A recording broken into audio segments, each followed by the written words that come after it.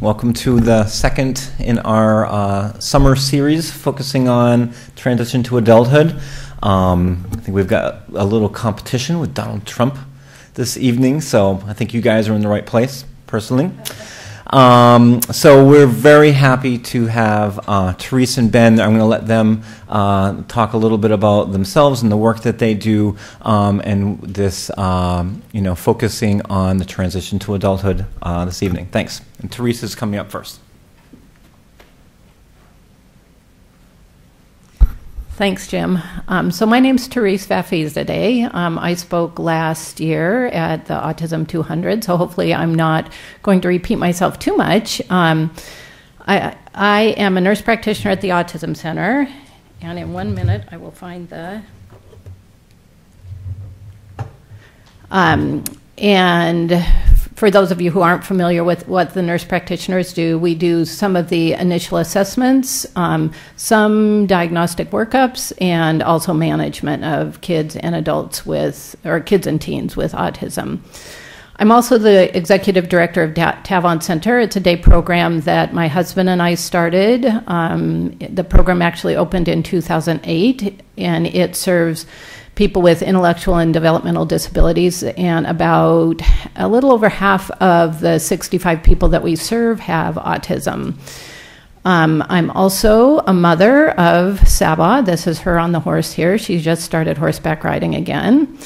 And she was born with a developmental disability, and she's really the reason why I have gone down the path that I've gone in my life. And I like to think that I would have been a good person without her, but she's definitely made me a much better person, and I think a much better provider as well. So today we're talking about resources and connecting to resources in the community. And so I am going to talk about resources, but I think what also is important to know is some of the challenges that go along with connecting with resources as parents. Our kids grow up in the public school system and are really, for the most part, well taken care of, and they've got things to do, and they're learning, and they've got socialization, and that's wonderful. And then when they reach 21 and leave their transition program, it's really tough as a parent to realize that you are going to have to remain their social director, and that there's nobody out there quite like the school that you get to hand them off to in the morning and have them come home in the afternoon and know that they have a really good day. It is daunting to try to put together the adult world. I will say, Saba's 33 now, so we've been doing this for a while. I'll say there's more options out there, so that's a really great thing to look forward to. There's a big push on employment, which is wonderful. I think there also needs to be the option of some other programs, recreational, social, just because employment doesn't always fill the day for some people who have higher needs.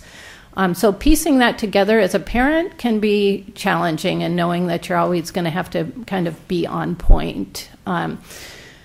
So when I was thinking about what were some of the barriers of the families that not only the ones that I see at the Autism Center, but also looking back to when we were going through the transition process, I think as much as we as providers try to stress start early, parents don't realize that early means you really need to be looking at things by the time they turn 16, your child turns 16. You need to have a good idea of what path they're going down. Are they going to a 2-year or 4-year program in a college? Are they going to go into the transition program in the high school? Are they going to need lifelong support and go have supported employment their whole life and maybe a day program to go along with it? So my belief is by about age 16, you have a pretty good idea of which path somebody's going to go down. So I think recognizing that and taking advantage of all that the school has to offer, getting those transition goals into the IEP are really crucial. One of the other barriers is lack of preparation by the transition program. So if your son or daughter does go into a transition program, ideally what they'll do is be taught the skills that they will need to either live independently or as independently as possible, ideally have a job by the time they graduate. That's a pie in the sky. I see faces being made in the audience, but that's, I mean, if we're talking about ideal, and then we can talk about real, is a whole different thing. But it's something to shoot for. I think we just have to really keep pushing forward as parents, because that's how we're going to change things. And as exhausting as it is, it's important that our transition programs are preparing our sons and daughters to go out into the world and be the best that they can be. The other huge issue that probably everybody who has a son or daughter trying to get ready to go into the work world is lack of employment. There just aren't enough jobs out there for people who have disabilities of any sort. And I know I'm talking to a group of parents whose kids probably have varying levels of function. And but for anybody, it's really tough to find that job, and not only find it, but then be able to maintain it. And there's lots of reasons why people lose jobs. They weren't taught the right social skills. They don't have the right adaptations in the work setting. Sometimes people lose a job because access is late all the time and gets them to their job too late. This is just some information from DDA. It's 2 years old now, but it was the most recent data that I could find. Basically, when you look at the numbers about the number of people who are leaving the transition program each year, and this is in King County, and the number served by the school to work program, and then it just goes down, and then the number who actually become employed by school to work. And employed can be an hour a week, so it's not full-time employment or even part-time employment. So there's a lot of young adults still out there who need something other than an employment option, and staying home with mom and dad, because that's, it's just not developmentally what people should be doing in their early 20s. They should be out in the world learning new things and, socializing with their peers. Lack of transportation can be another issue. So if your son or daughter is eligible for access, the transition programs are usually fairly good about helping people apply for that. It's a bigger deal now than it used to be, having to have an evaluation. And access is an imperfect system, but it's the system that we have, and we're lucky to have that. And people learn more or less how to navigate it. Other barriers of getting people out into the community and connecting with community is a lack of day programs. There's just a handful of day programs out there that serve young adults with disabilities specifically, and fewer that will schedule in blocks of time that allow parents to be able to keep a job. Parks departments are out there, but they are, every 12 weeks you sign back up again. So. And a lack of understanding that for some people, whether you have a disability or not, so full-time employment isn't necessarily quality of life. My daughter is, her happiest days are when she's with her friends. Does she care if she makes $5 or $5 million? Not really. If she had a job that was meaningful, that would be great.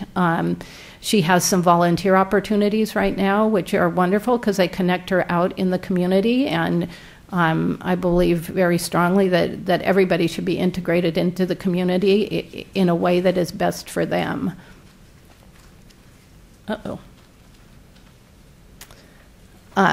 So starting early is probably one of the best strategies that you as parents could have. Oh, I have to apologize about the slides. I am really bad about looking back at my presentation the day or two before and changing things. So at the very end of this presentation, I've got my email address, and if you want the real slides, I'm happy to send them to you. So sorry about that. I meant to mention that at the very beginning. So starting early, 16 is when transition goals should be put into the IEP, and the transition goals are what help connect people to the resources, whether it's the disabilities counselor at the college, or getting into supported employment, or getting into day programs. It just helps guide people down a path.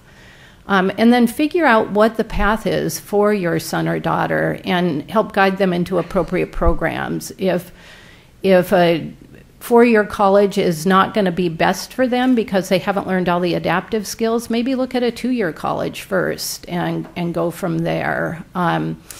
If work isn't going to be the right way to go, then look at doing community access. So there's lots of ways, but it's just starting to think as a parent, what is connection to the community going to look like for my son or daughter when they leave the high school setting.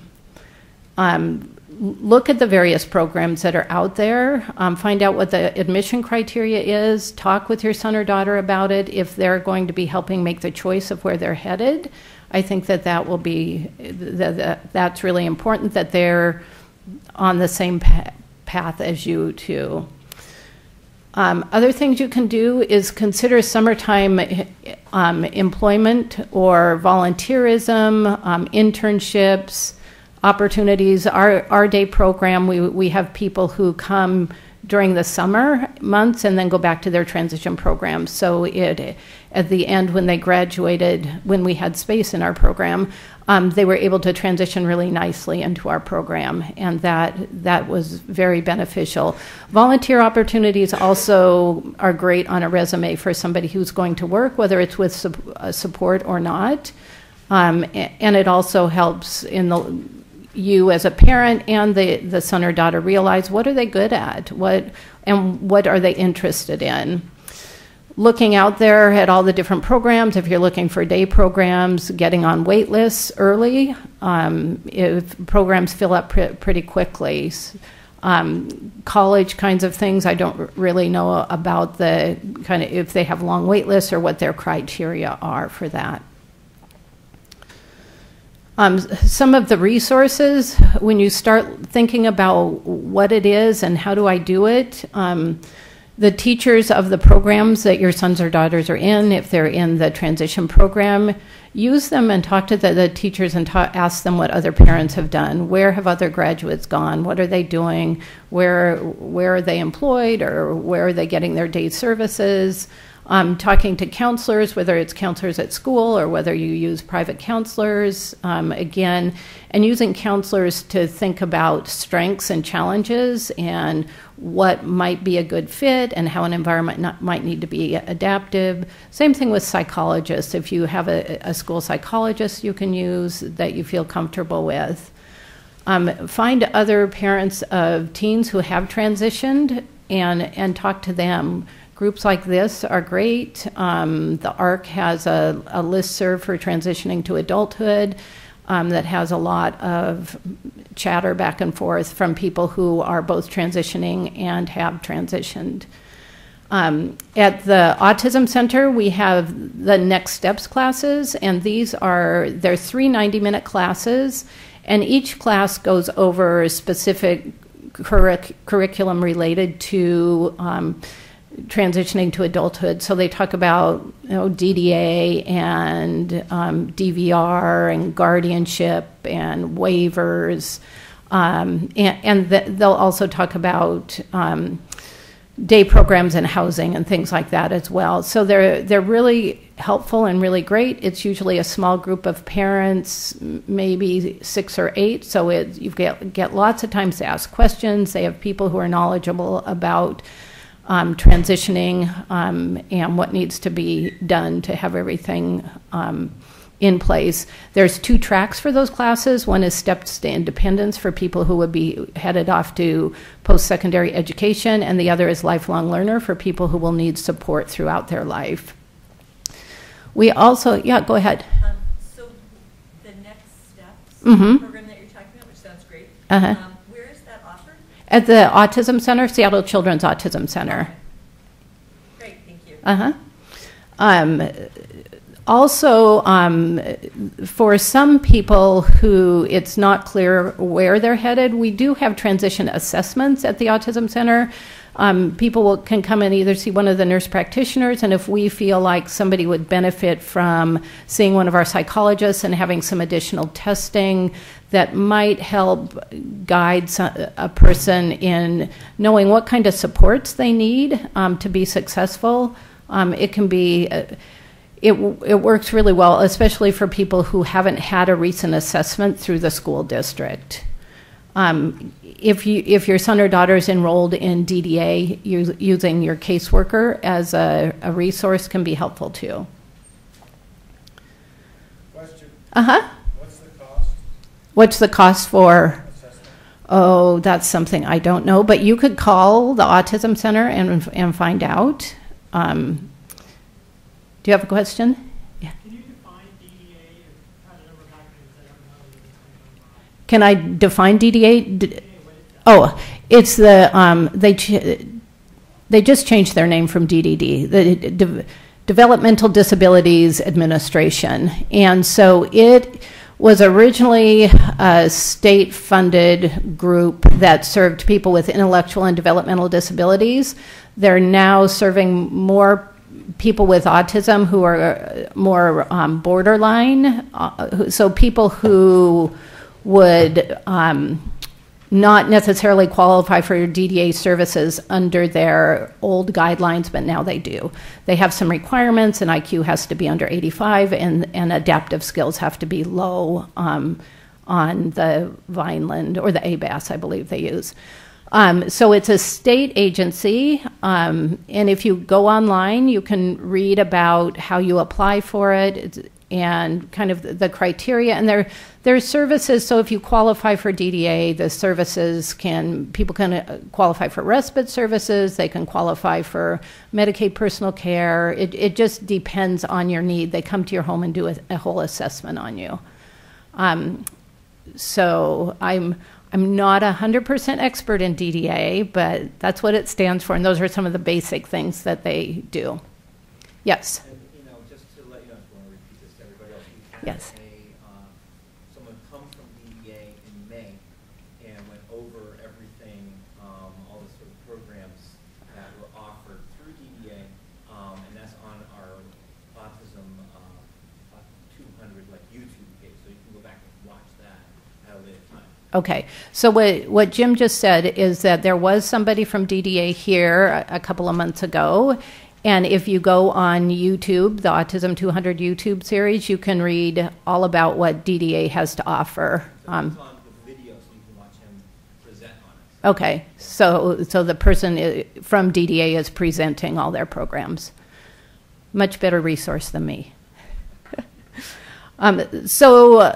It's exciting that there's lots of different programs out there now through the community colleges. These are all certainly relatively new since my daughter graduated.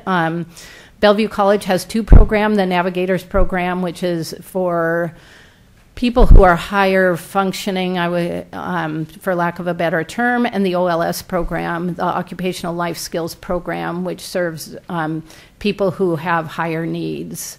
The Highline Community College has the Achieve program, and they serve people with higher needs too. The criteria for entrance into all of these programs, it's best if you just go on and read about the criteria. Some of them have very specific criteria surrounding IQ and adaptive skills. So that's, it's best, but it's just nice to know that they're out there and options for some people. And so the sales program at Seattle Central, Shoreline has the Community College Integration Program, and then there's the Do It program at the University of Washington. University of Washington just started a new peer mentor program through their speech and hearing department, which is exciting as well. And then if your son or daughter is headed to a community college, using the disabilities counselor there is really important. They usually let parents come into the first visit, and after that you're kind of the child is on their own, which is really hard for some people. There are day programs out there that support various people and look different. So the Tavon Center, that's the program I started, we serve people with all sorts of needs, from people who require toileting and feeding to people who can go volunteer at Swedish hospitals. So we have several off-site volunteer places. We're on 6 acres and we're centered around farming and horticulture. And we schedule in 4-hour blocks, from 9 to 1 or 1 to 5. Once somebody's in the program, they're in the program. We don't make people re-enroll. And so I think what makes it attractive to families is that once their son or daughter's in, they have a consistent schedule that they know about.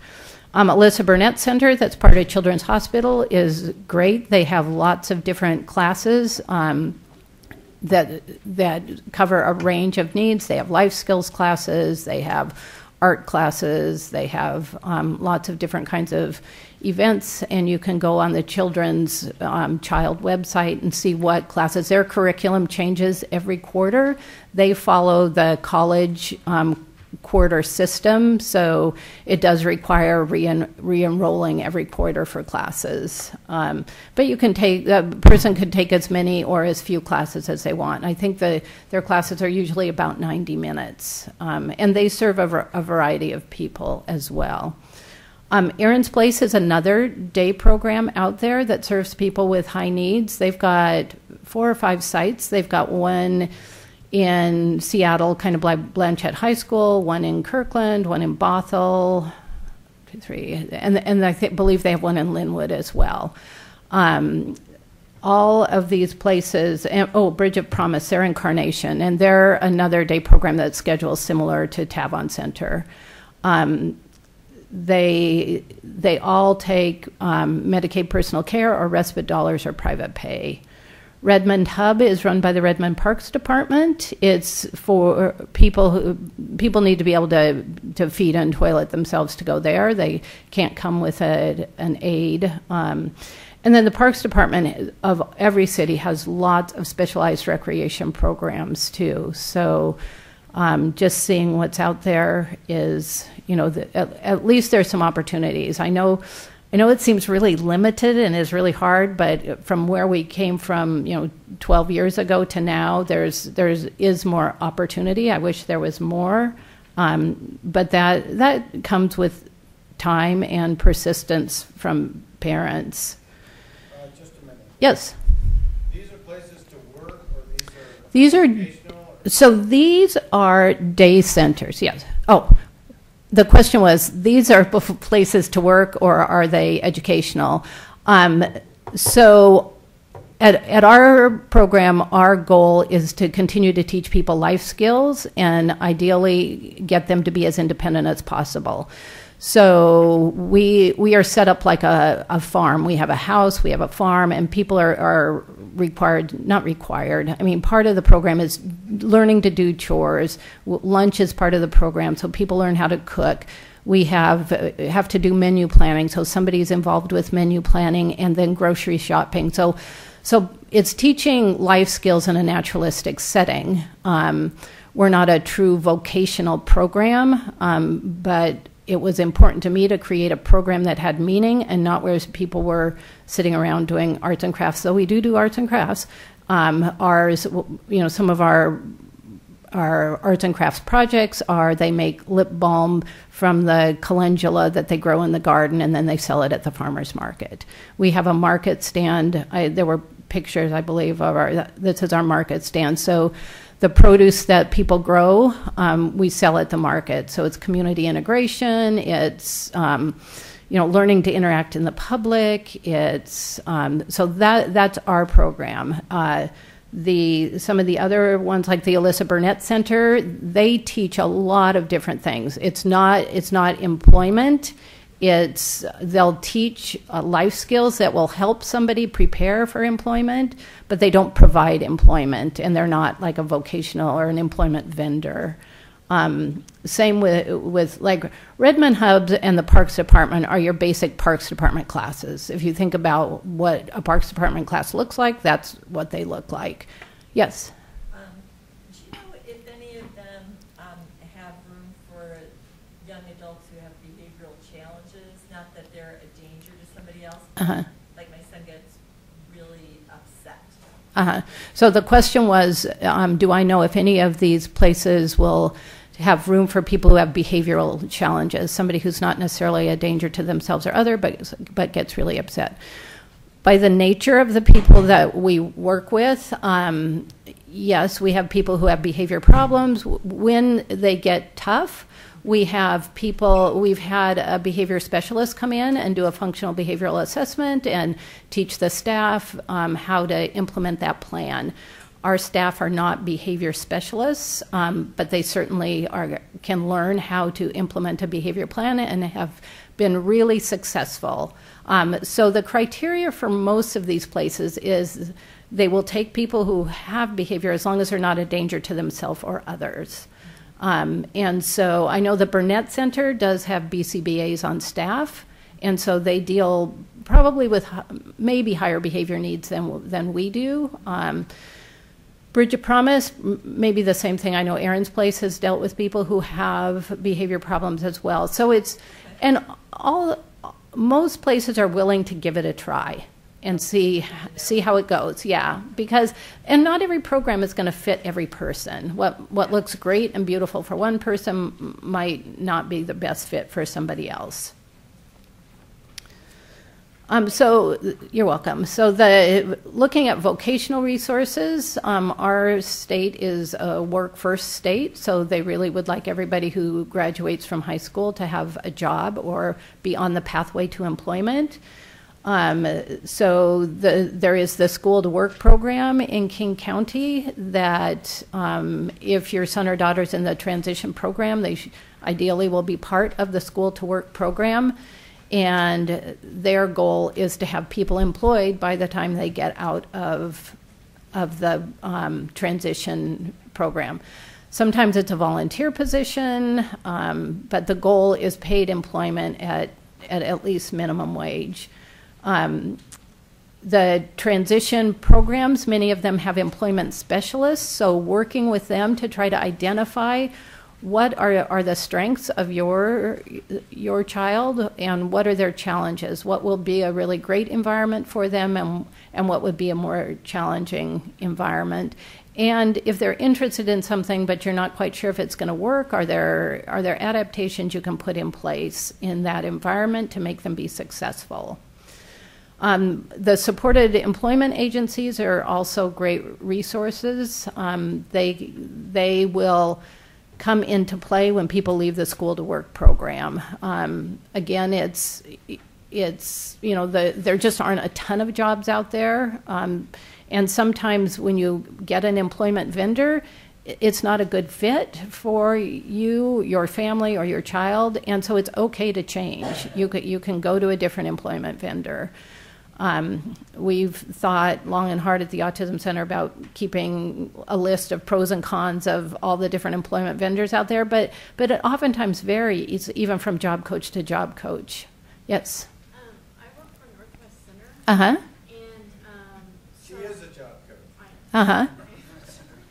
But anyway, we have our job development program, and so they actually try to develop positions that fit the client's needs, and sometimes that place may have never had our client before. Mm-hmm. They go out and talk to them and try to adapt, and we actually do try to link up with what clients would prefer and what their skills are. So, we had a client that just got a job at Ace Hardware, and we had never had a relationship with them before, but the job developer went in and found that there was a job the client could do with discounting something. Yeah. Now you're on the spot. Oh, I don't want to repeat all of that. Yeah, I lost it. Anyway, so we have job developers that do try to fit a job with the client and we will develop something that we don't already have.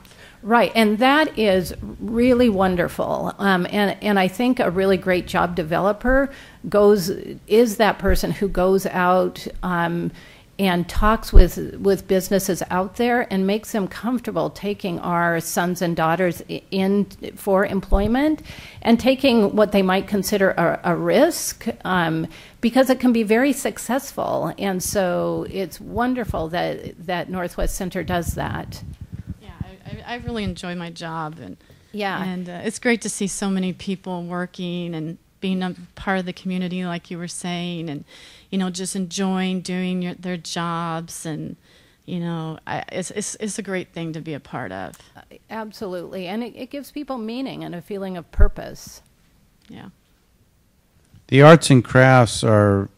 We have an oven mitt that I bought in 1984 at Pike's Place Market, and we still use it. So I knew it was bought from disabled people, but that can't be. That is another way of them making money and having a job. Absolutely. But unfortunately, our state wants people to be out in the community working, and you have to be really careful about having too many people with disabilities working together in what might be perceived as a sheltered workshop.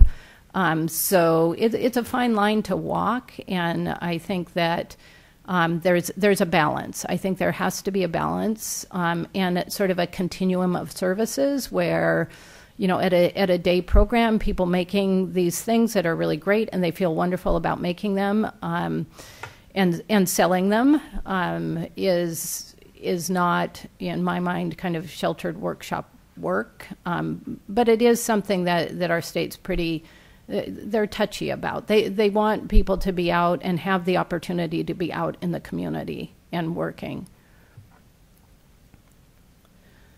Wellness resources. Wellness can mean a lot of different things, from physical and mental health to being social, and so I think one of the hard things from a medical point of view is transferring from the pediatric healthcare system to the adult healthcare system. There's not a list of primary care doctors who are comfortable caring for people with disabilities, and so it can be really challenging and scary to leave the pediatric system. Asking your current provider, your child's current provider, if they have any recommendations where they've referred their other people who have transitioned out before. Checking with other parents whose children are a bit older than yours and seeing if they have any good recommendations. Ask your own medical provider if there's somebody who know your family and are familiar with your son or daughter. That's always a great way to try to find a resource for medical care. For mental health, using your community health organizations, your behavioral health organizations. For mental health kinds of things, there is the Autism Center over at the University of Washington right now, though I think they're not taking any new patients at the moment while they go through some transitions. Being able to have recreation to keep yourself healthy and happy. All kinds of studies show that physical exercise helps to decrease depression and anxiety. So look at that, Ben. Aspiring Youth has, Ben will be talking about that program. Trips Incorporated is a group that has trips for people with disabilities, and they provide all the chaperoning and go to a lot of cool places. Friendship Adventures is another one in our area that does more local kinds of things. Outdoors for All, that have been around forever. They do things all year round. They used to be Ski for All, and now because they do things all year round, and they're a great group. And then there's Special Olympics as well. There's various handouts, and I think one of the best ones out there for transition and trying to figure out all that needs to happen is the Are You Ready handout. If you go to the ARC of King County's website, it's on their website. It's a great handout and just really lays out nicely all the things you should have in place as your son or daughter is transitioning and what resources are out there in the community. Out on the table, there was the Preparing for Transition handout that's put out by the Autism Center. On the front of that, you'll see a whole list of handouts that we have available. I didn't print them all out because it's just too many, and they wouldn't be applicable to everyone. But they're there, and you're welcome to contact me if you want it. And I would just add that if anybody's at our other sites and are interested in getting copies of this handout, you can have the site coordinator email me, Jim Mancini, and I can send you a PDF. Great, thanks. Here's my contact information. I have a really long name, so sorry about that.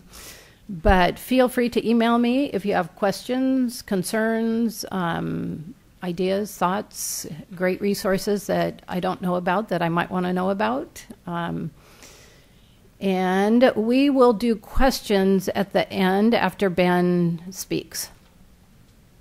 Okay, thank you very much.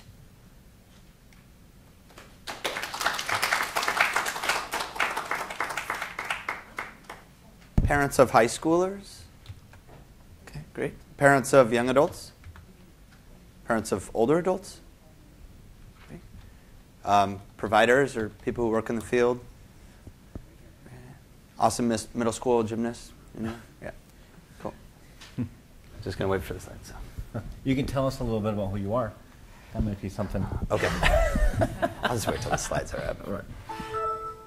It's going to be another minute or two. I'm just going to.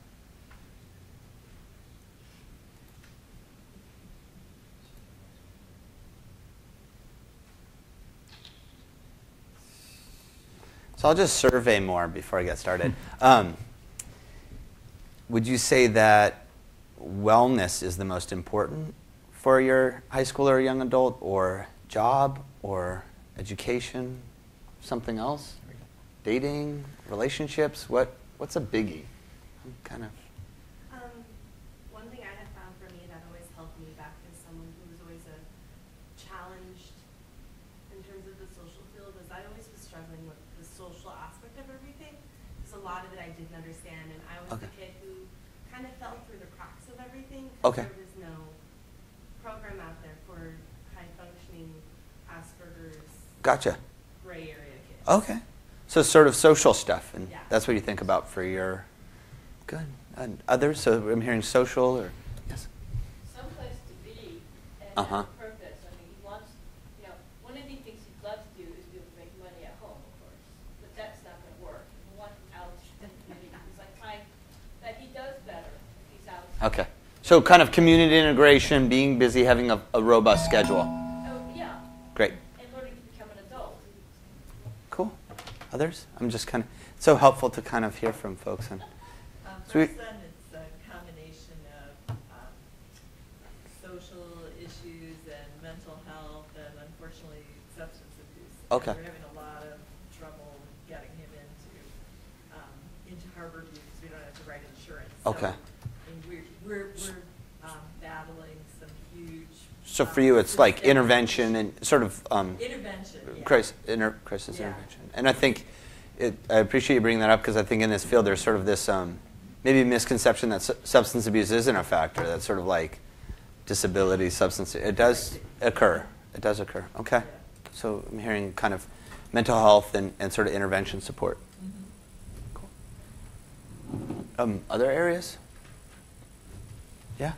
College success and Uh-huh. pathway to influence. So pathway to, okay. College success Uh-huh. and pathway to influence. Cool. Okay. So we're kind of the range, right? It all kind of fits together. And I'm going to continue in terms of some of the things Therese talked about as well. So are we slide? I think we're just waiting on the display. Okay. So Ralph's fixing it right now. He's just giving me some Gotcha. hand signals. That was another one? Here it comes. All I right. got a comment. There was a young boy named Braille, last name was Braille,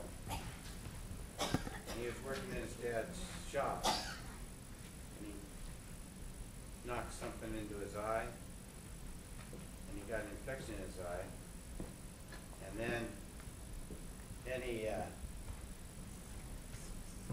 got an infection in the other eye, and he went blind, and he produced what we call braille. Right.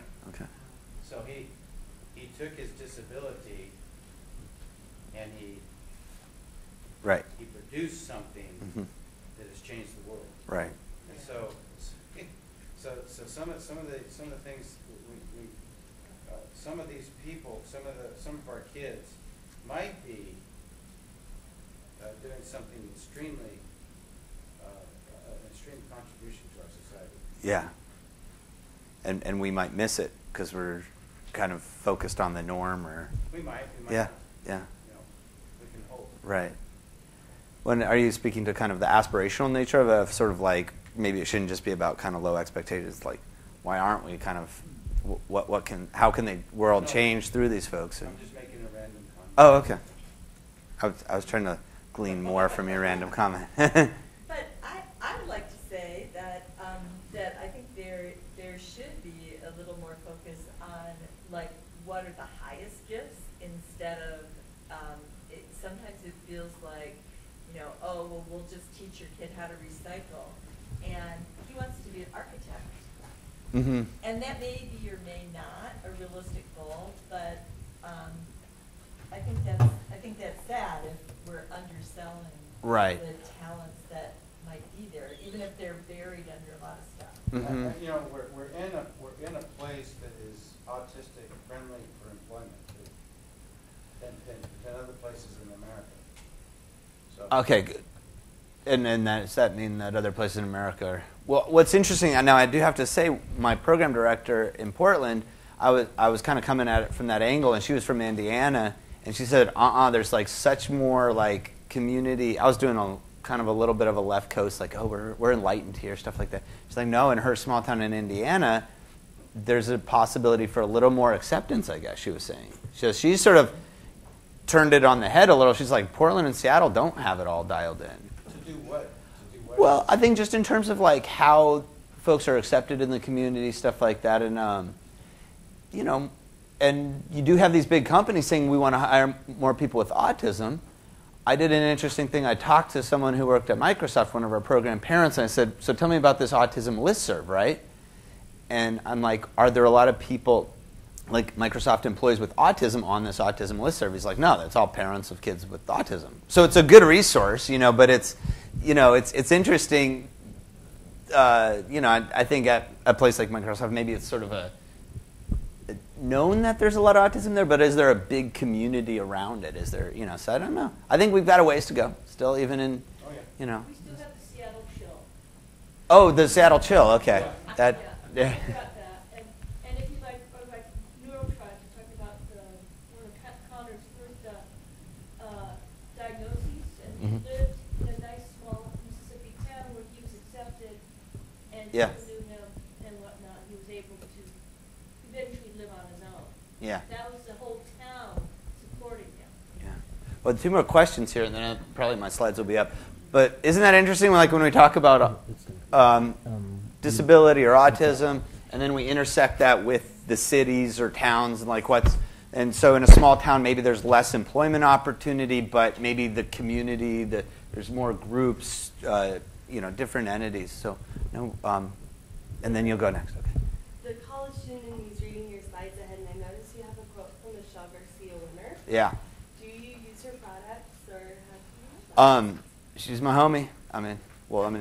She doesn't know me, but I respect her a lot. She's my idol. Okay, cool. I was lucky enough to get to present over at the conference. So so she was just saying, Michelle Garcia Winner, who is a really neat provider, and her website, I've got it on one of the slides, but Social Thinking, they have a lot of free articles, which is really nice, and pretty cool perspective. Vera? I was going back to that. I was thinking maybe the level of acceptance might also have something to do with how small the community is, because if it's like a smaller town, a smaller community, close knit, everyone knows each other really well. Uh-huh. If it's a big city, you know, like it's not, you don't see everyone Right. So a smaller place, I think, can kind of like understand that. And I'm going to talk a little about inclusion. So I'm going to go ahead and get started. So my name is Ben Wall. I'm the program director for Aspiring Youth, and Aspiring Youth is part of Ryther, which is a nonprofit. Ryther's 125 years old, and there was a mother Ryther. Really happy to say. And these are some of our folks. We have a ropes course, so this is out on their challenge course. Aspiring Youth has been around for 10 years. We do social skills groups, individual coaching, and we have a pretty large summer program that goes age 8 to 18. In the last 5 years, I'm going to talk a lot about young adults, though. And I guess we can throw in older teens. We'll kind of go ahead and say 18 to 28. We saw that we were teaching pretty good skills, and a lot of the folks were making great strides. And we're very lucky because we get to see these folks over the course of 5 or 6 years. Sometimes students will be super busy during the school year, and then they'll come to us just in the summers, or sometimes they'll be with us throughout the year. Our groups go in 10-week cycles, and we have everything from indoor rock climbing to Dungeons and Dragons to Pokemon Go. That's probably going to have to be the next one that we do. Our summer program, we have girls art camp, girls yoga, and then we have our traditional camps. And the reason with our 8 to 9 and 10-year-old girls, we're just doing a lot better kind of in their own space. We go co-ed at kind of about age 11 or 12. But in our main camps, we do a lot of trail building and habitat restoration. And then everything else under the sun. We have a comedy, improv, or theater camp, and video production, and building and inventing for our Minecraft fans. Again, we're through a nonprofit. We have DDA community respite funding. Also, we're part of, we get a lot of people through FEETWA with Ben's Fund, which is a really incredible resource. So FEET of Washington, really incredible resource. And we work with a range of young folks. I think Seattle Children's Hospital has a pretty good approach in saying steps to independence and lifelong learners. I think that's one of the best ways to define our range that I've heard. I think no one in the field, we hear high functioning, low functioning, we're just fighting and trying to define. But I think steps to independence and lifelong learners is a good approach for sort of saying that. In general, our folks would fall under that rubric of steps to independence. What occurred was, we were doing Aspiring Youth, we were working with school-age folks, and then 18 and 19-year-olds were saying, what the heck is out there? And as Therese mentioned, there's been gains. There's more out there. Some of the clients we worked with, we felt like were falling through the cracks a little, or where they were kind of going to community college and saying, go to the Disability Resource Center. And it's this building, and it says Disability Resource Center. Who the heck wants to start college by stepping into that? Fortunately, I think there's places such as the Navigator program that sort of said, not only is this going to be here, but we're really going to liaison with you. We're really going to make sure and pull you in, or whether it's that program or OLS in a lot of instances, things like that. So I think more and more we're getting it on how to kind of integrate these great folks and not just say, okay, you made it through high school, now you're on your own. There's kind of this misconception in America that you hit 18 and you're independent. In Europe, everyone lives with their family for a long time. So, I think I have noticed some of our parents feeling this pressure of well, we should just get independent. And I'm worried about how he's going to do in community college. I helped him with homework all through high school, but independent. He's 18. He's got to do it on his own. He's got to what's the Silicon Valley term? Fail forward. Well, if you fail a lot as a 19-year-old, it's hard to fail forward. And we're really not setting them up for success. So it's been nice to see more support. We've stepped in with a lot of the individual coaching for our young adults. I'm really happy to say we've hired on a lot of our young adults. I mean, that's the great thing about camp is if you're going to run a good camp, you hire your former counselors. Okay, so we have many folks on the spectrum who work with us, and we're really proud about that. I don't have a quota, but maybe businesses around the U.S. should have a quota and sort of say we're going to hire these many people with disability. Getting ahead of myself. But what we've learned by working with young adults first of all, is that there's some tendencies that create barriers. Therese really covered some of the resources and that there's more resources, but that there are still gaps, and about how parents advocate. So I'm going to review that a little. I'm going to talk about that parent approach. And when Therese and I were talking about this, is sort of like case manager kept coming up. And Therese has listed a lot of really good local resources. I went to social work school. That's my training. So we hear a lot about self-care. So I'm going to talk to you about, if you're going to be a parent case manager, how do you also take good care of yourself? How do you maintain good perspective? We were lucky enough to have Gary Stobie come out to Ryther recently and do a talk on young adults. And he did give a great talk. Two of the things that stuck out for me a lot was, one is that the research has shown that case managers the biggest factor for success. Sort of like when they looked at all these other areas, a strong case management support was huge. And the reality is that in most instances that was a parent. And so that, we're going to talk about how that parent approach is really important. The other cool fact he brought was that millennial women are the most accepting group in the population of folks with disability. So that's awesome. That tells us that there's changing perceptions out there, and that folks we work with are not going to get those stares or those exclusionary type of feelings from the community at large. Do we still have a ways to go? Certainly, but when he said that, I got a little bit excited by that. And last, I'm going to talk about executive functioning skills, because if we're talking about kind of some of the barriers, yes, there are some systemic barriers with services and accessing services and employment, but it's also sort of how does the person grow? The brain doesn't stop growing at age 18, and it continues to grow for quite some time. And I hope that when I review executive functioning skills, we can talk a little about how to talk about it to a young adult and help them focus on not just the big picture, how to get independent or how to overcome these barriers, but instead to say how me as my individual person, how am I going to improve those skills? And the fun thing about it too is as adults we can also think like, okay, what's my executive functioning areas? So we'll be reviewing that.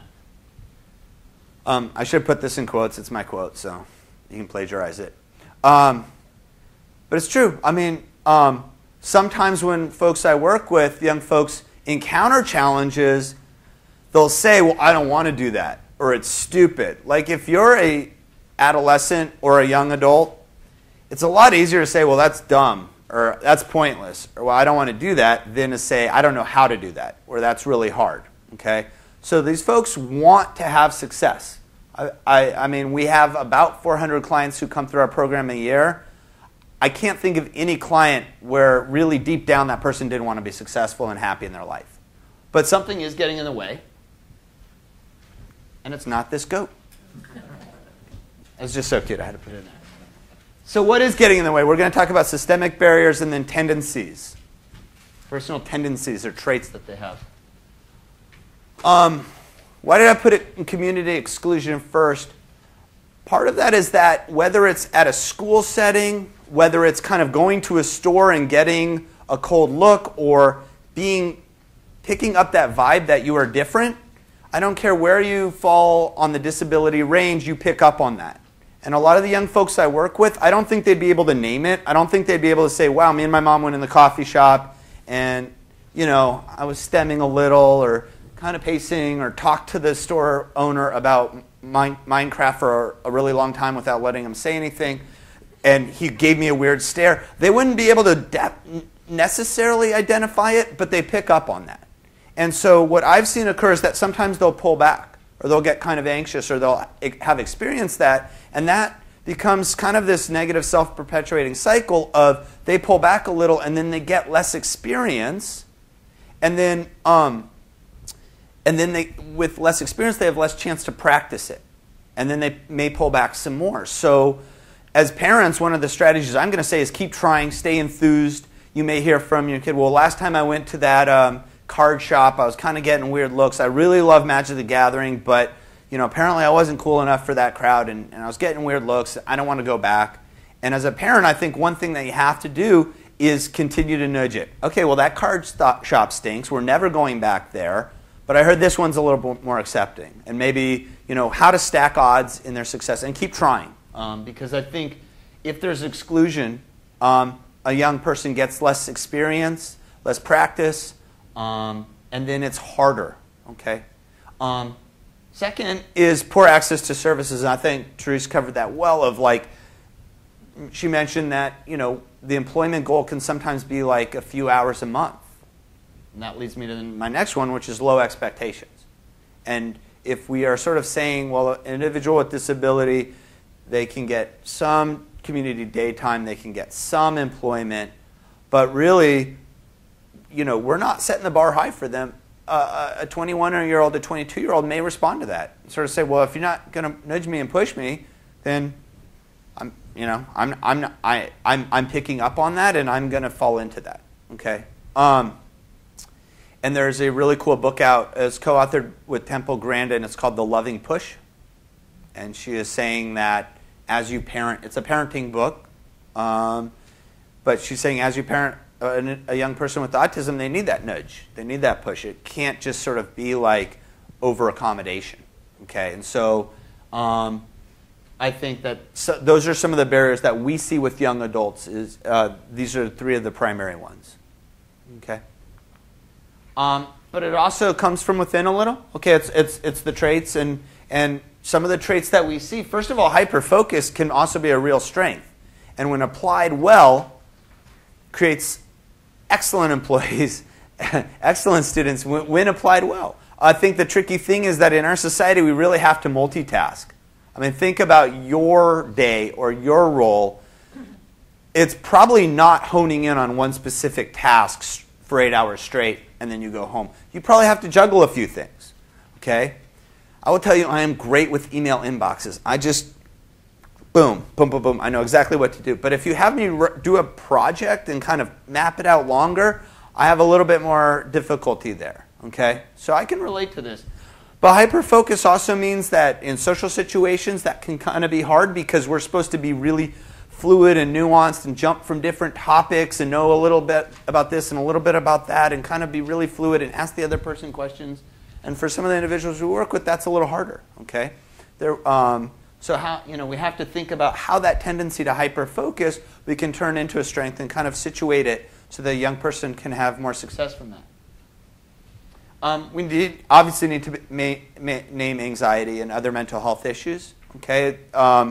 It's not the autism diagnosis or the disability diagnosis itself that always leads to challenges. It can sometimes be the accompanying emotional feelings and mental health feelings that surround this. And I think I mentioned that around the community exclusion and the kind of the lack of experience that we sometimes see with our clients. Perspective taking, right? That a lot of the young folks I work with don't realize that the person at the coffee shop doesn't want to hear about Minecraft for, you know, like, oh, or I see you wearing a Minecraft shirt. And you're kind of just supposed to say, like, yeah, Minecraft's pretty cool. Some of the clients I work with will then say, like, oh, yeah, Minecraft. Boom. And they're going to explain a lot of Minecraft. And they're not going to pick up that the other person's bored or uncomfortable or feeling, you know. We had one of our young interns, and she's doing a great job, but she's on the autism spectrum. And we were checking in with a parent at the end of the camp day.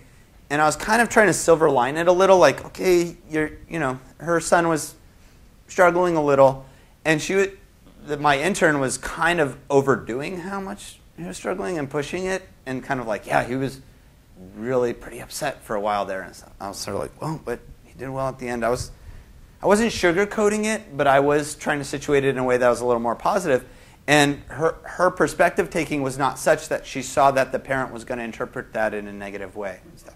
So she got to learn a little bit about perspective taking. And by the way, it was no big news to the parent. The parents worked with us a while. They weren't shocked that he had a challenge with Pacific Science Center because it's pretty overstimulating. But I was trying to reference how it was a lot better than the previous year, and this intern who is on the spectrum wasn't picking up on that quite. So that's the vignette about perspective taking. I mentioned lack of experience. And then hygiene and nutrition and wellness. I mean, if you have hyper-focus and you're staying late up late at night on the computer, you're not going to have good outcomes. A lot of the clients we work with don't have great sleep hygiene. They don't have a consistent sleep schedule and stuff. And And sometimes there's food aversions. And so from very early on, certain foods are avoided, and that creates difficulty. One of the things that we see with a lot of our 19 and 20-year-olds is that as kids and teenagers, they have this super high metabolism, so they could eat pretty crappy food and play a lot of video games. And then, you get to 19 or 20, not exactly middle-aged, but, you're gonna, I don't know. Because we'd have kids who just didn't eat very well, I could tell, but they were stick fit, thin, and just burned through the calories. But your metabolism slows a little bit when you hit 20 or 21. So I think there needs to be a lot of gains and growth on approaching the nutrition and health and wellness around this. There's a quote from Michelle Garcia Winter. Her website, I have it in the references, but it's socialthinking.com. And she has a lot of articles, and I'm really glad because she focuses a lot on young adults. And when I'm saying that I hire folks on the spectrum, that coming from a mental health agency, that was a little bit new for us. You don't necessarily hire former clients, except I run a summer camp, so they're my former campers, so it worked. But when I heard her that she has people in her clinic who work for her who are on the spectrum and have disability, I said, let's do this and stuff. But she's just saying it's not that they're choosing to opt out. They're not choosing not to be social. It can look that way sometimes, but it's just how their brains process social information. And again, when we think about this for a kid, we're often thinking about friendships or classroom interactions. But when they get to being young adults, by the way, this is a trail building project in the summer. A lot of teenagers up on Snoqualmie Pass. They work for Mountains to Sound Greenway and also Parks Department. So if you ever go to Ravenna Park right over here, that's a lot of kids on the spectrum and with disability who've built those trails. But social becomes really important around how to engage in new activities. It becomes important around employment. When we've seen our young adults have employment challenges, it's rarely been about kind of lack of motivation to work. More often than not, it's been around difficult to ask for support or help. So I'm getting ahead of myself a little. Difficulty on how to ask for support or clarify tasks. It's been kind of that perspective taking of maybe not having kind of work appropriate conversation or like maybe talking to coworkers a whole lot. And that again gets back to the community exclusion thing. If you're a young adult and you have a disability and work's your only place to socialize, you're not going to focus on work tasks as much. This is exciting. You've been at home all week and finally you're at work and you get to work with your coworker. And the coworker's maybe being friendly and at the beginning of the shift it's like, hey, how's it going? What'd you do over the weekend? Our clients are excited to socialize and it can be hard to differentiate that. So that's a biggie. And then we get into, Therese said something that was sad or shocking to me, is that their services are bad with transportation, that access gets them to jobs late and they may get fired from that. I think that's really unfair and unfortunate. But it can also be around things around hygiene, kind of understanding what's appropriate for workplace settings in terms of hygiene. But in general, the clients I've worked with have been pretty excited when they've gotten a job. And definitely this is not, when we've seen employment barriers, it hasn't been around motivation. They haven't been saying, I don't care, whatever. They're excited and sometimes maybe a little too excited for the employment and kind of coming in with a little too much intensity. So as I mentioned, case manager is a big factor in success for young adults. And you as the parent, you are the case manager. And so it's important is that you stay enthused and you stay connected with this. Finding your community, I think, is huge. I think that's one thing that's pretty hard, is that when the parents are working at this through the school years, they can form an actual community with other parents at the school. There are special ed PTAs in schools. You get a community with the special ed teacher or the paraeducator. That kind of becomes a little bit of a network. And maybe you've got the OT involved as well, and she's awesome and she's known your kid for a while, or the speech and language pathologist. Or there's a lot of supports and a lot of points of contact for community. And I think for parents of older teens and young adults, you've got to build your community a little more. And maybe it's not through the disability community. Maybe it's just friends of yours or family, but making sure that you really feel connected and supported, I think, is huge.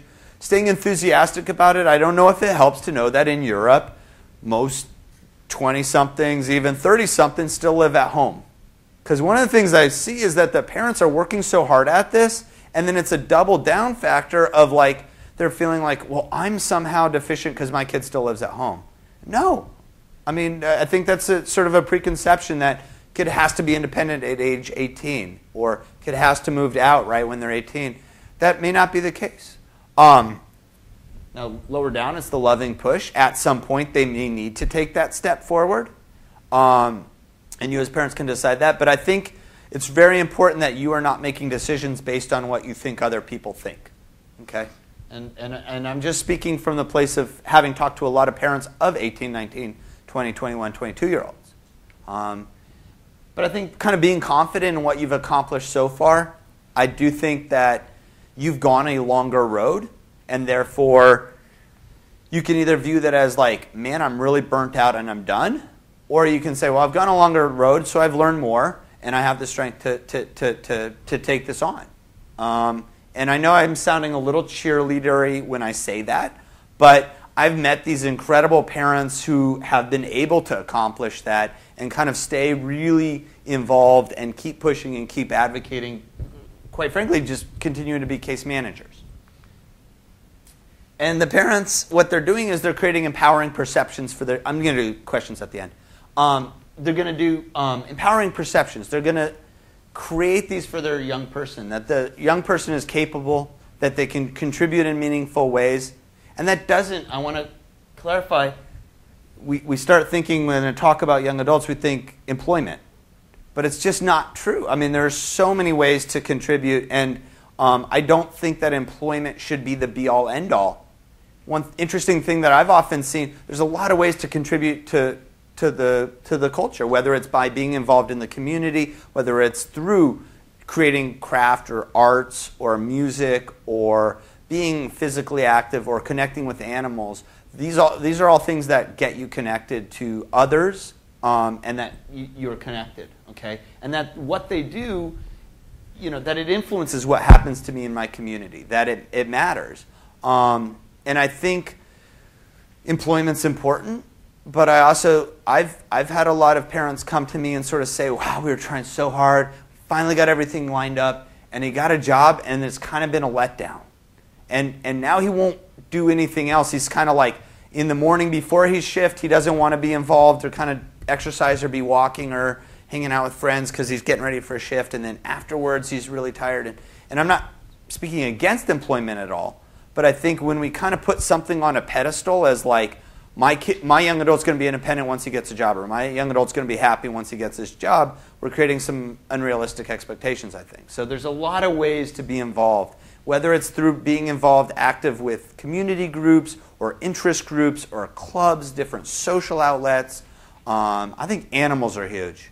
And it was really neat seeing the horse in your slide. I like that. Wait a minute. What do you mean animals are huge?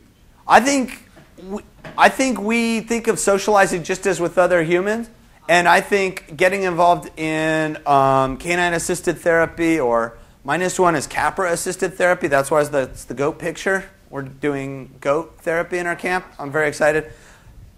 Having a dog, having bunnies, being involved with the animals, I think, can create some more connections, especially if it's done in a way where it's like group-based and kind of working with specialists who do that. And you know, whether it's Little Bits is a really incredible program here, and there are many programs off that. Madison Grove Farm, Shoe Fly Farm. I mean, we're fortunate. There are a lot of ways to connect with animals and with nature. Parents can help create empowering perceptions, okay? So there's an author named Daniel Siegel, and he talks a lot about mirror neurons, how young people pick up on your emotions. And he's out of UCLA. And the folks I work with, they wouldn't be able to name it. They wouldn't be able to say mom or dad is in a really bad mood. And a lot of the parents come to me and they're like, I just wish you'd ask me about my workday for once. So we get that. They wouldn't name it, but they can still pick up on that.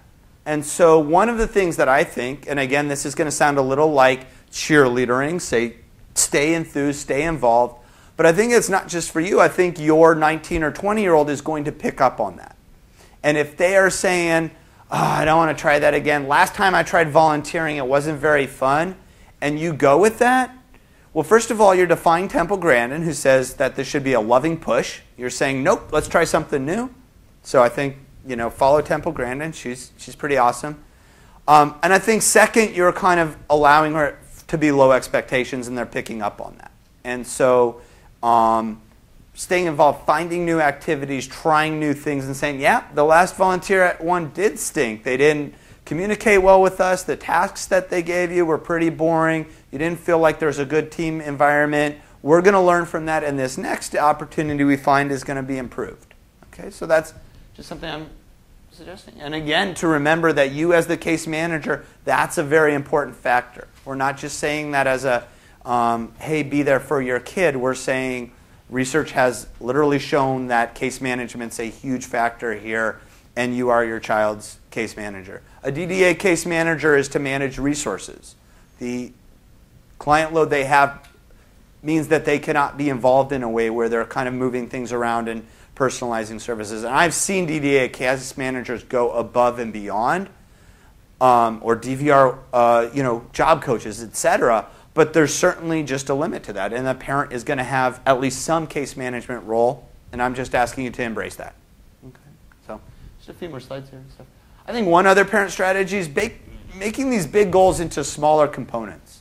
Okay, a lot of times we say get a job, or build independent living skills, or become independent. Those are all big, scary things to you and to your young person. And I think that a lot of the goals that are formulated, one of the things we do with our young adult coaching program, and by the way, I'm very happy to say we're moving it off the Aspiring Youth website, because right now there's all these things about summer camp and social skills groups, and then there's young adult coaching or young adult services. And I don't think that 22-year-olds should have to navigate the rest of my site and see pictures of younger people. So it's going to be DelphiYoungAdults.com. It'll be its own standalone website, and that will be up pretty soon.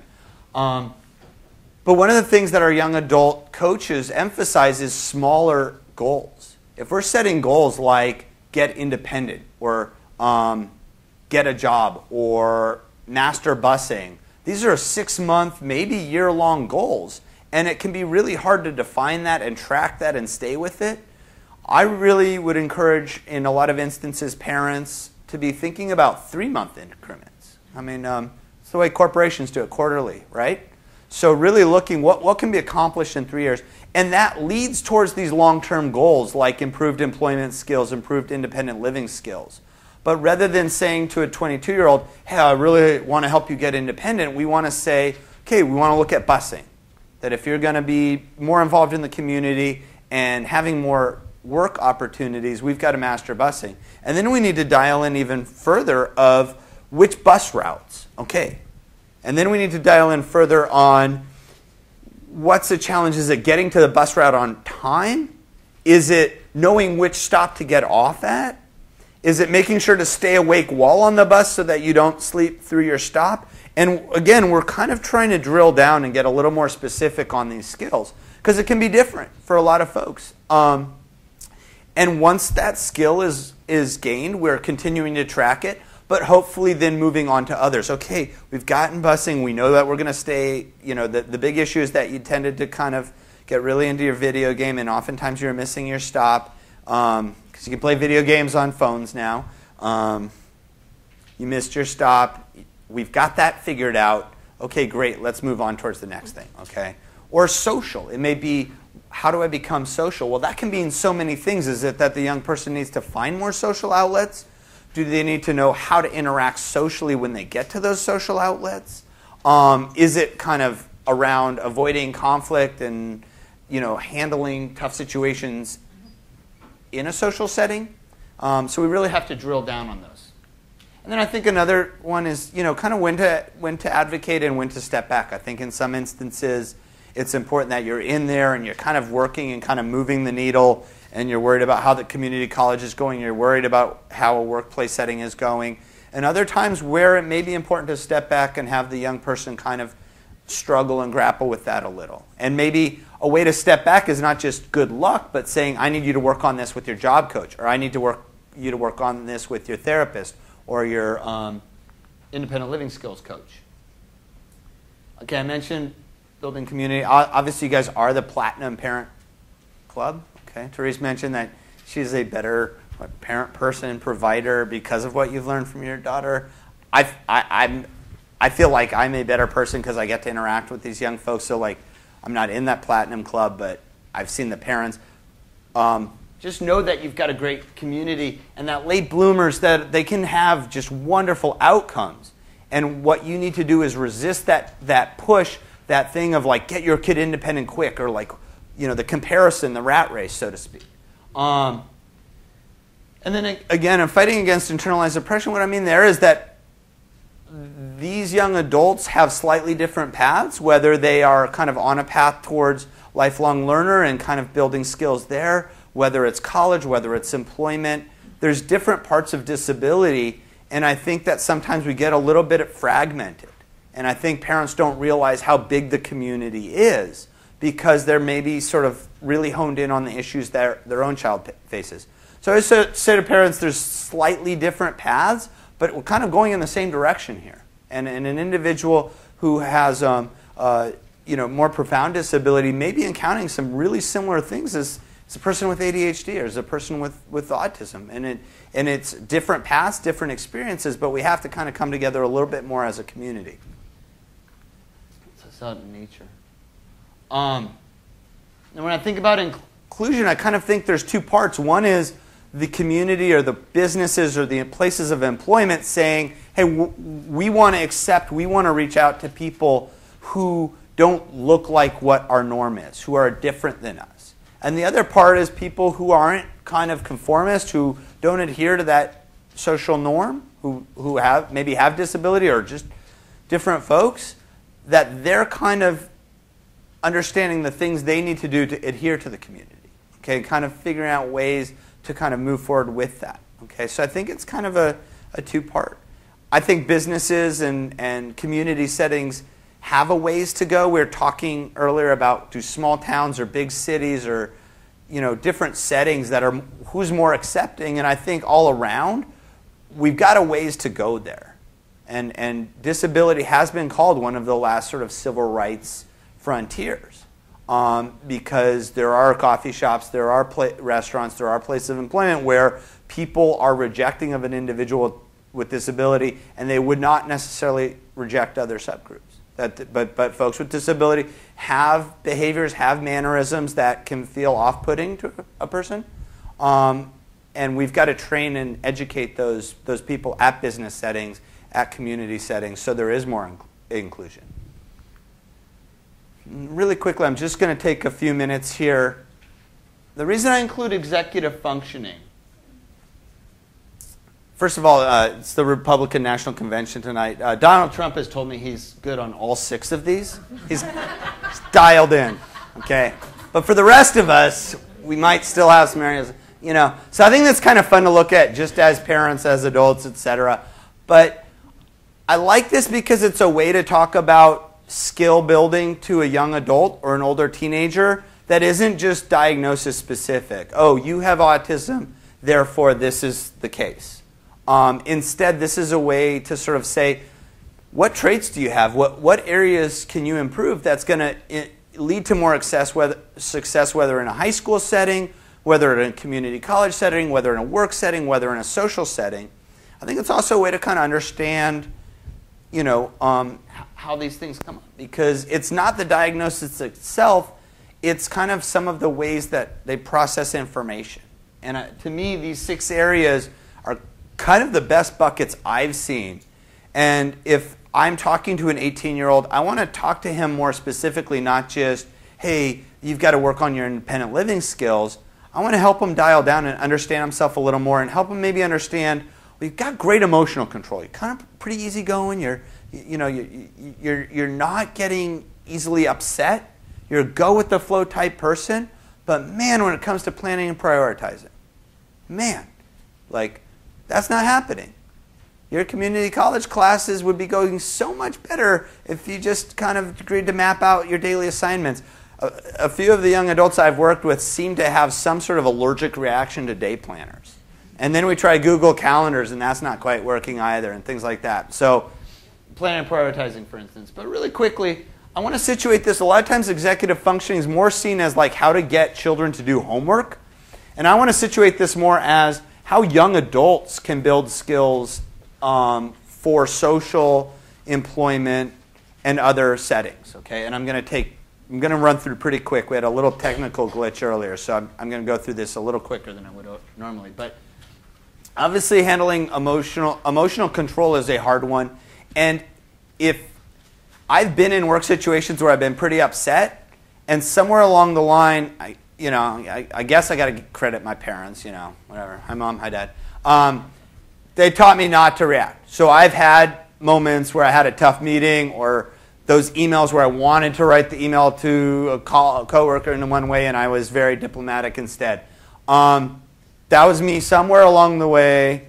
My parents would claim it's their doing, so good job, folks. But somewhere along the way, I picked up, if I'm upset, I don't write that email. Or if I'm in that meeting, I find a way to be diplomatic about it, okay? Because I'm a passionate person, but I know how to handle that, okay? Some of the young folks I've worked with in a workplace setting, I know that this would be more challenging. Or even slight feedback, even a manager telling a 22-year-old, hey, could you do this a little different? They're going to internalize that a lot. They haven't learned how to take that feedback as much. And they're going to either have a really tough interaction with the manager, or they're going to go home and be really upset around it. Okay? So emotional control is a biggie. And anxiety to me is either anticipation of interactions, like, oh crap, this is going to be hard. Oh, this is going to be hard. Or it's afterwards, a response to interactions. That didn't go well, and I'm really upset. And it kind of stays with them a lot. So kind of being able to let go. Okay? They say being a good quarterback in the NFL is about having a short memory. So I think that applies to other areas as well. This is around impulse control. And we talk about kind of delaying gratification. What comes up there, I think, in a lot of ways for me, what I've seen is this is around technology. This is around why go out and socialize when I have this great medium at home. And again, then that cycle happens. They don't socialize as much as would be ideal. They're not getting involved in the community. They're not getting as many chances to experience IRL, which means in real life interactions. It also means in work settings, listening to others. If you really want to get the word in edgewise, if impulse control is a challenging thing for you, it's going to be hard to listen to a coworker or listen to a customer, right? Delaying gratification, obviously, that also affects community college classes, right? And it's a little bit irksome to me when I hear a community college student say, I got to play video games before I start homework. Okay. I kind of see that. Okay, well, 30 minutes just to kind of ease back into getting home, and then you're going to do homework, or are we talking 2 hours, right? So that becomes the issue there. Flexibility, I think, is huge. Some of their peers are able to just kind of almost out of thin air understand what post-high school looks like. I don't know, it's because it's older cousins or watching movies. They kind of just get a sense, it seems like, of, okay, this is what community college is like, or this is what's expected in this workplace setting. Okay? They can pick up on, their peers can pick up on like, oh, I can joke around with this manager, but I can't joke around with this manager. And so that goes back to kind of the way that there's a kind of inflexibility or cognitive inflexibility sometimes for our young clients. And then, of course, understanding others' perspectives. Well, I wouldn't be offended by that joke. I don't understand why the customer would. Okay, famous last words before you get fired.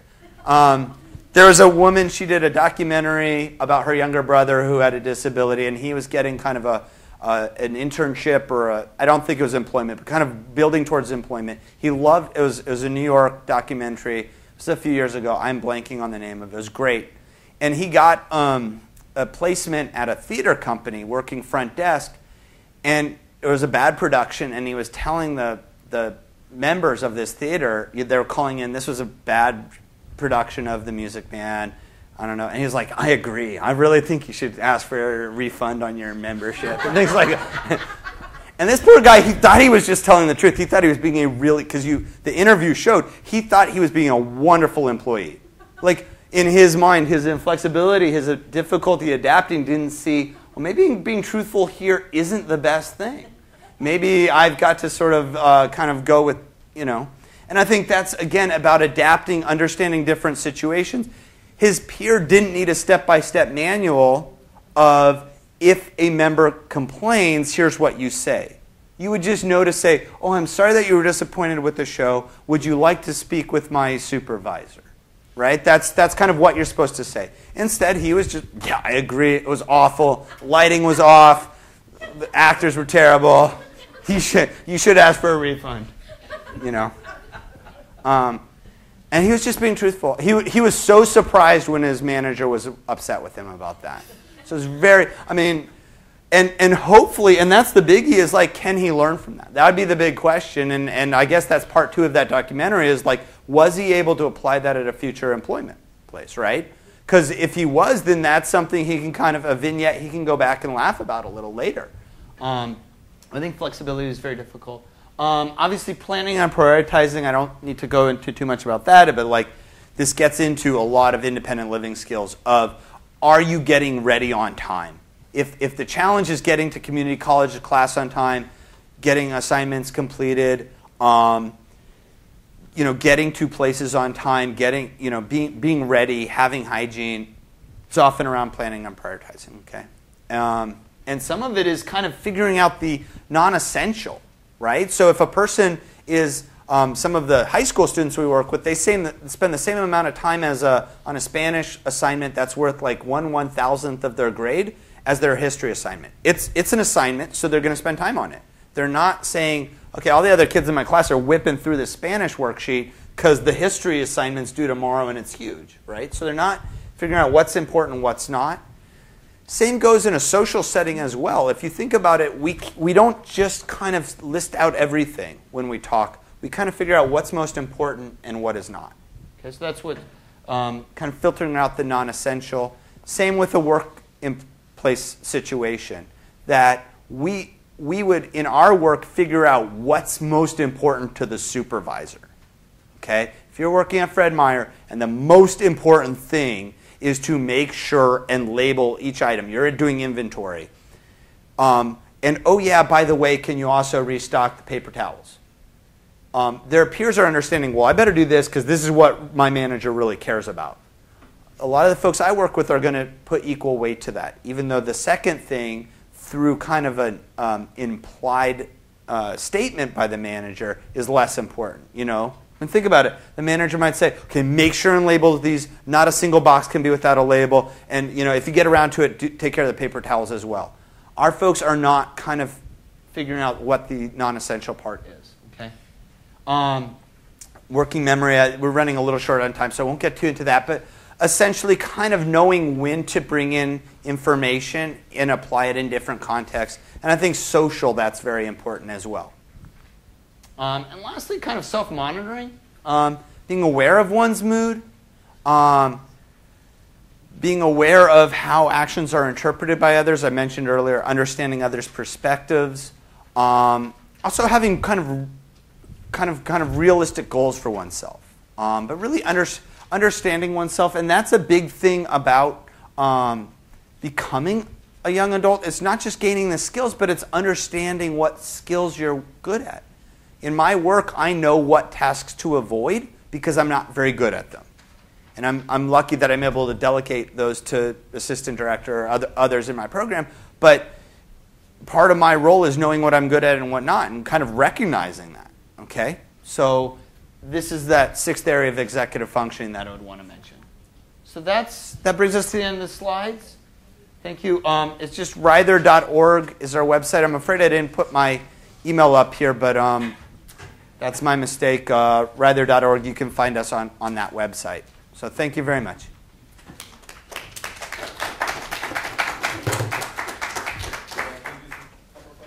You bet. For Teresa and I. Any questions, folks? If you raise your hand, we're going to have a microphone, so they don't have to repeat. Okay. So, do you want to come up, too?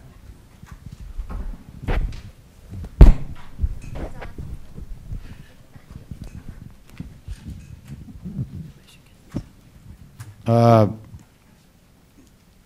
Grandin is able to explain her disability to people. That is part of her success. And getting an autistic person to explain their strengths and weaknesses to people, to their employers and so on, is a strength and an ability that will help them survive. Temple Grandin was employed, but she had meaningful employment. Some of the problems that we have is that we get somebody employed in a job that after a year they're completely bored, and it's more of a drain on them than it's helping them. Not to say they shouldn't work, but to have meaningful employment at the top of the ability that a person has, I think is really important. I think that goes back to what the person next to you said about how they go out and develop jobs that are consistent with the person's interests. And ideally, I mean, just putting somebody into a job for job's sake is not good. None of us want to do that, disability or not. We don't want to be stuck in a job that others might perceive as meaningful. But if we ourselves don't perceive it as meaningful, it is going to be a drain. And so having the job developers that really look at person's strengths and interests and then go out and find those jobs, that's what we need to make people happy and successful in their jobs. I want to get into this kind of field, and I'm having trouble trying to get my foot in the door. And I was kind of wondering, do you have any tips? Do you have any kind of pathway ideas? Because I'm kind of at a loss. So the field meaning? So I want to kind of do what Michelle Garcia Winter's doing, but not be a speech language pathologist. And so teach social skills, but to the higher age range of the high school and college kids. Well, there you go. You can work for Ben. Well, I mean, there's a lot of organizations. I'd love to chat afterwards, but there are a lot. I mean, that goes back to, luckily there are more entities, colleges, different settings that are saying we've got to serve young adults. So thankfully, I would say it's a growth area of the field. So we can chat afterwards. I can give you between mine and others. There are a lot of people who are looking for support around this. Okay. Thank you. It's a good field to get into. Special care services is looking for people. There we go. Yeah, special care services. Yeah. Are there any? I think you got one more question up here. Well, why don't we just see if anybody from any of the other sites have any questions? We'll just give them a second to ask a question. Sounds like it.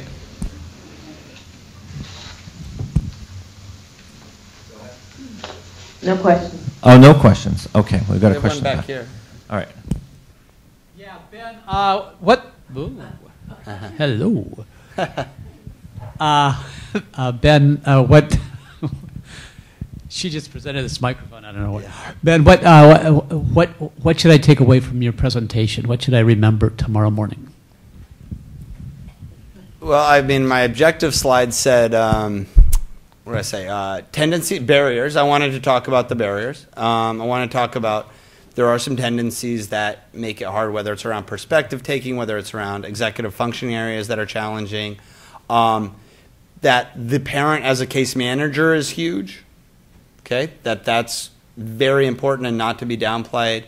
I think one of the things I'm trying to approach it as is in the school population, it tends to be smaller goals. There's sort of goals like your 11th grade year in school, there's certain things. And whether you're in a self-contained special ed classroom or honors, you're going to have those specific goals and your teacher is going to follow a curriculum. So it's very manageable for the young person to know what's expected of them and to kind of pursue goals throughout the month, throughout the year. And I think when we get to the young adult stage, a lot of times it's get independent, get a job, get a wife, or just big, like these are the big goals, right? Get a husband, whatever it may be. And I'm suggesting kind of breaking those large goals into smaller areas. And lastly, I mentioned that the small goat was not the barrier to independence. So make sure that's important. If I can add to that, especially since what I'm going to remember from this talk, I think tomorrow morning is, we do a lot to help teach our kids. We're trying to give them skills, and we're going to say, all right, we've got this deficits that we need to teach them skills so that they can adapt or adjust to our society. And one of the things that I think that I took from this is, how do we encourage society? How do we help our community be more accepting, be more welcoming of people who have differences? And I think that last civil rights issue, when Ben said that, I think is incredibly true. And how do we, as a community, do a better job with including people who have disabilities? That's what I'm going to remember tomorrow. And he is an SLP, by the way. So, yeah. Well, thank you, folks. Appreciate you coming out. All right. Thanks, guys. Thanks. Oh, I guess I can turn that back. That's good. Glad they're doing.